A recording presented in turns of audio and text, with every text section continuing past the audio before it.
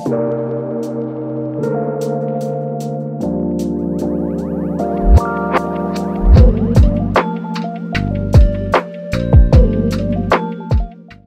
morning guys. If you're new here, my name is Amy. I do vegan food and fitness content on this channel and also over on Instagram. If you want to check out for more content, then the links are down below. So thank you so much for clicking on this video today.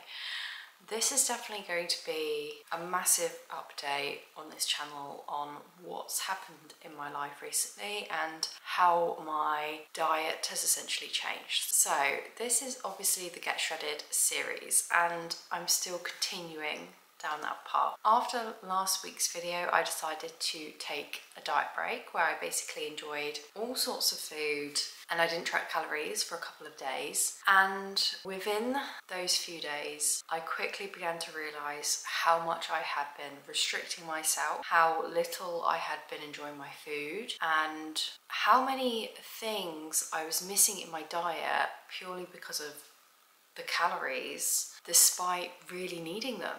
For example, I wasn't eating enough fruit because I wasn't able to track it into my calories. I wasn't able to take in enough fiber because again, I couldn't track it into my calories. And I just really took a couple of days to reevaluate what I'd been doing, where I had come, and also what I wanted to do in the future.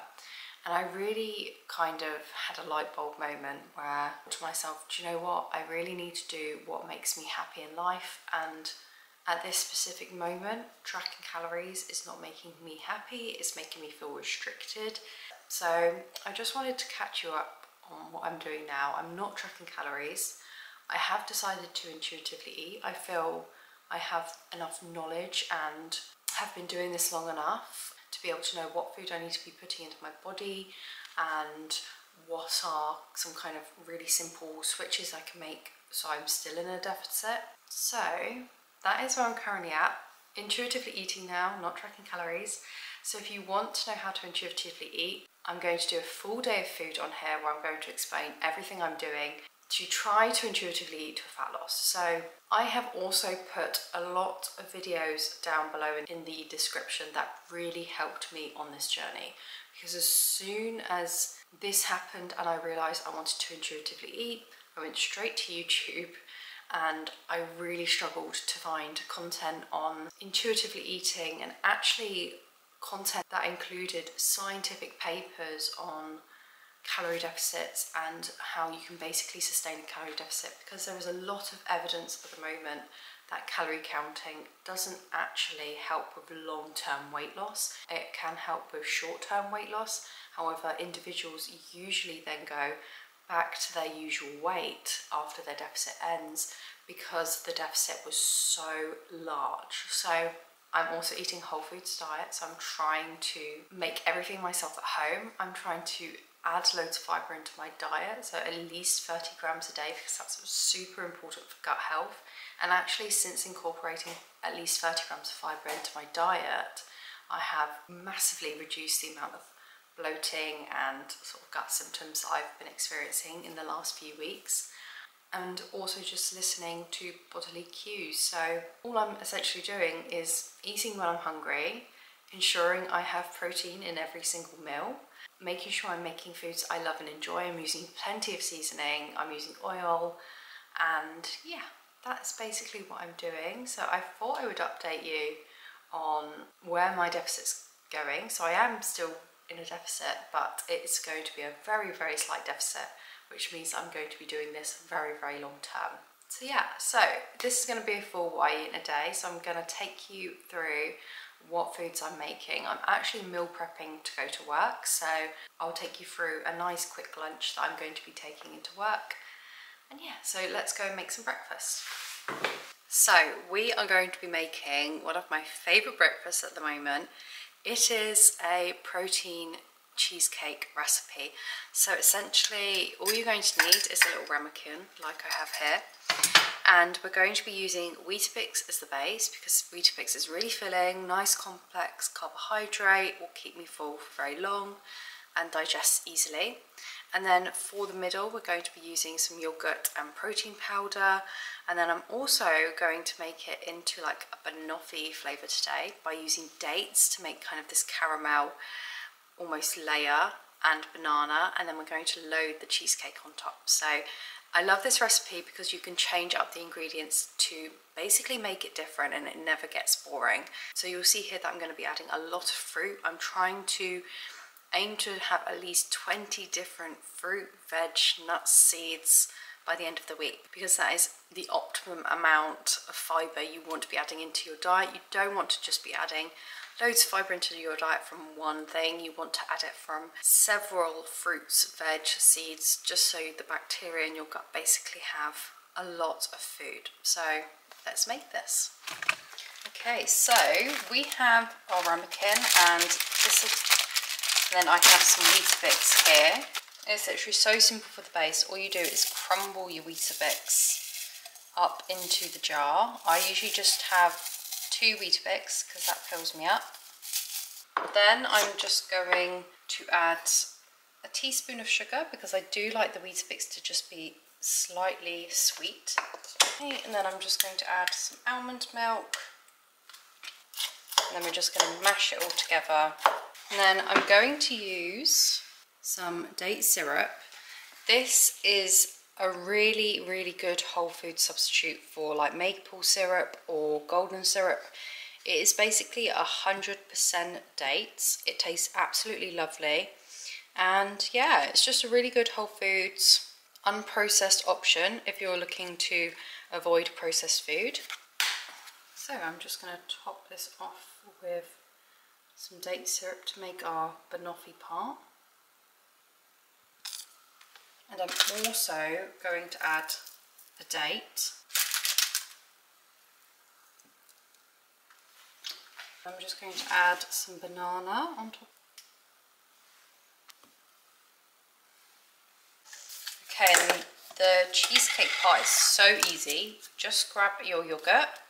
I'm just using some Alpro plain yogurt because this is no added sugars, so we're going for as little processed food as we can. I'm probably going to use about 1/3 of the container. Then we're just going to add a really small scoop of protein. I'm using ESN.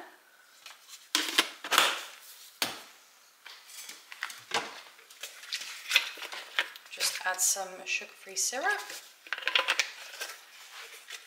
Give that a good mix. And then all we're going to do is just layer this on top.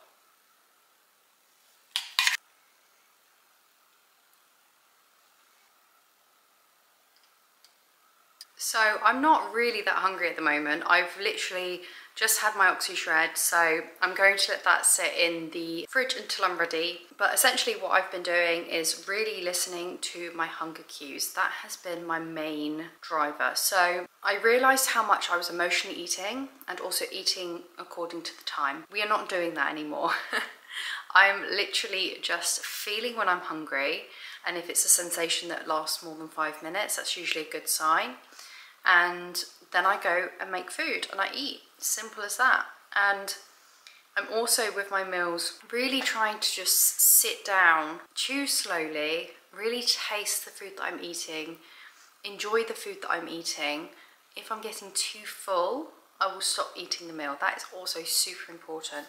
I used to be someone who used to want to clear her plate every single time, and even though that's really good, it's also not really what your body wants you to do. You need to be stopping. If you are filling yourself up and you're too full and you don't want to finish your meal, that's completely fine, and actually that's your body telling you to stop eating. So those are a couple of the things that I've also been doing.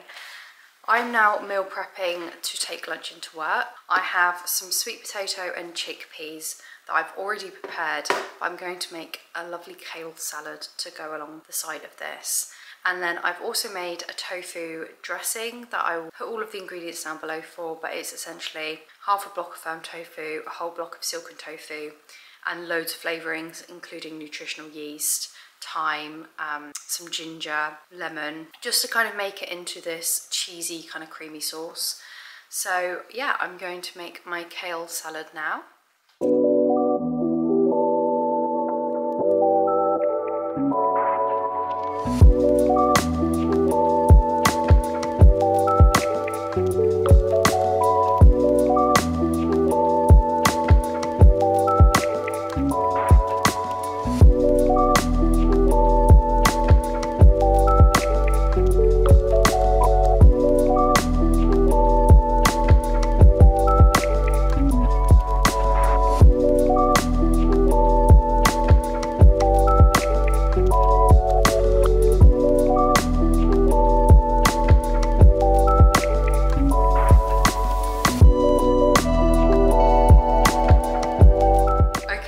Not gonna lie, I am in a rush, so I'm gonna quickly go through what I'm taking to work. So we've obviously got my kale salad that I've just meal prepped. It's literally just kale, courgette, sweet potato, chickpea for the protein. This is just a lovely tofu dressing that I made. So that's going to be my lunch. And then I've also got a little snack box. So this is a protein cookie, which I copied from a girl called Layla Hannon on Instagram, so I'll put a link down below for the cookies. She said they were the best, and honestly, they are literally the best protein cookies I've ever had. I'm definitely going to be making her recipe again. Just so yummy. So, and then I've just got some fruit, so strawberries and blueberries. But you see how I'm trying to add a really large variety of fruit and veg into all of my meals, even in my snacks, just because I really want to bump that fibre up there. I want to use it for my gut health and all of those good things. So I'm going to head off to work and I'll catch up with you after work for dinner.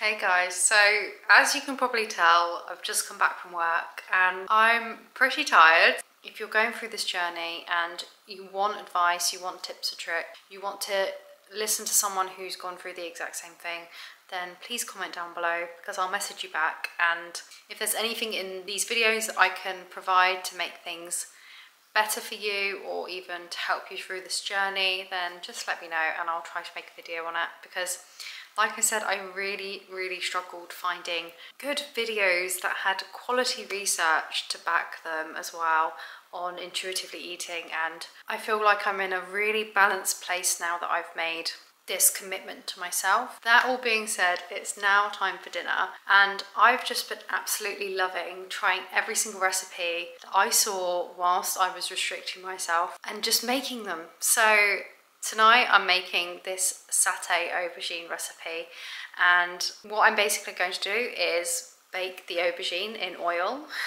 Like, can we just appreciate that I'm using oil again and not even feeling guilty about it? But yeah, we are using oil on aubergine. We're baking it in the oven.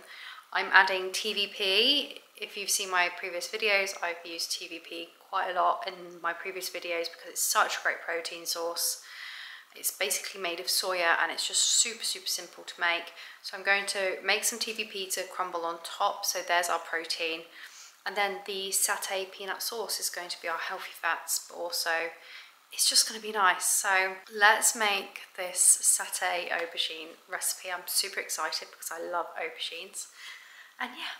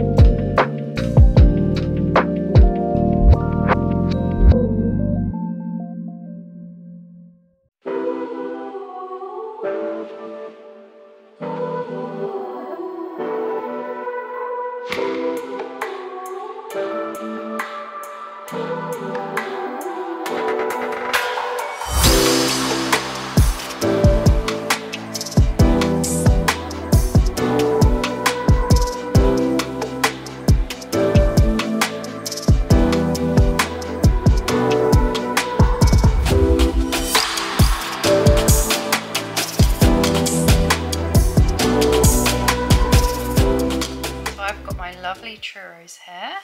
So I'm going to end the video here. Thank you so much for watching. If you have enjoyed this video, then please don't forget to like and subscribe down below. It really helps out with the channel. And I hope you've enjoyed this new type of content. I will be showing more content like this in terms of whole foods and intuitively eating. So please subscribe to my channel if you want to see more videos. And thank you so much for watching, and I'll see you later.